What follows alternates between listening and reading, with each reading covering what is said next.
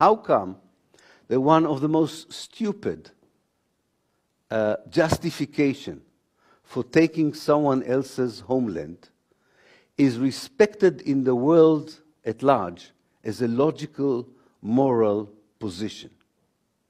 And I mean the justification that every Israeli Jewish boy learns at school, every Jew in the world that supports Israel knows by heart, and everyone who supports Israel, whether they are Jews or not, take for granted as the truth.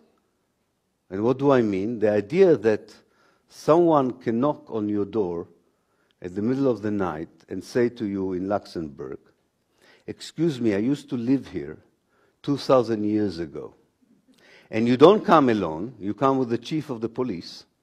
And the chief of the police says to you, "You know what? This guy has a point. He lived here 2,000 years ago." And you say, "What should I do?" He said, "Well, he's willing to take only half of your house." And you say, "Yes, but this is crazy. Call these people with the white gowns and take this person to the lunatic house. And take yourself to the lunatic house as the chief of the police. Why are you thinking that I should give up my homeland after 2,000 years? What is does anybody know what happened in Luxembourg 2,000 years ago? Can you imagine someone from Spain coming here and telling you, "Excuse me, Luxembourg belongs to Spain. 2,000 years ago we used to live here.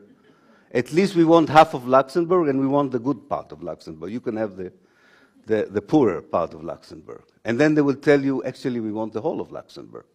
Because why take only half?"